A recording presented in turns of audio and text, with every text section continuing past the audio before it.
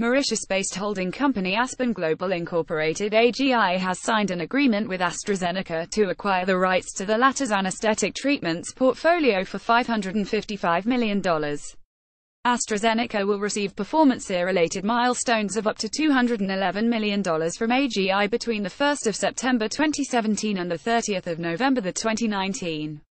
The company will also produce the anesthetic treatments during the transition period. The divestment will improve the efficiencies of both companies. Chinese pharmaceutical company Zhejiang Conba Pharmaceutical plans to raise 1.5 billion Chinese yuan $228.81 million through a public offering of medium-term notes. The company plans to use the funds for working capital purposes. Chinese pharmaceutical company Zhejiang Conba Pharmaceutical plans to raise 1.5 billion Chinese yuan $228.81 million through a public offering of medium-term notes.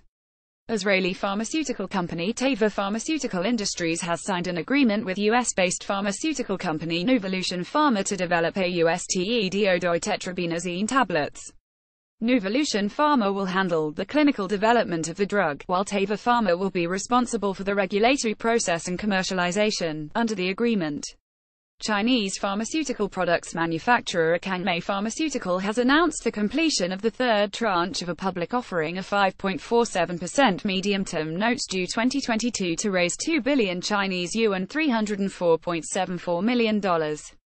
Chinese pharmaceutical company Zhejiang Huahai Pharmaceutical plans to raise 1.8 billion Chinese yuan $274.6 million through a public offering of convertible bonds due 2023.